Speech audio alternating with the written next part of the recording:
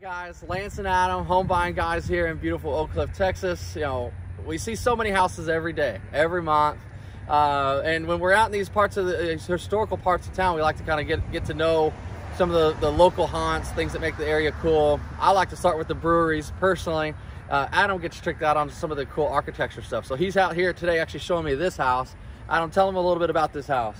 Yeah, so this is the Cedar Crest House, built in 1905 by a guy named Lark Owen Daniel.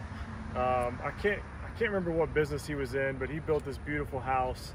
Actually owned it until the 80s and then sold it, sat vacant, and now a law firm owns and operates it. They remodeled and restored this entire building, and the inside is beautiful. We'll put a link on this video here where you can go in and see it, but just want to point this out. This is a really cool house that has been restored and is a really cool landmark in the city of Dallas area. So I just want to point it out and show everybody that.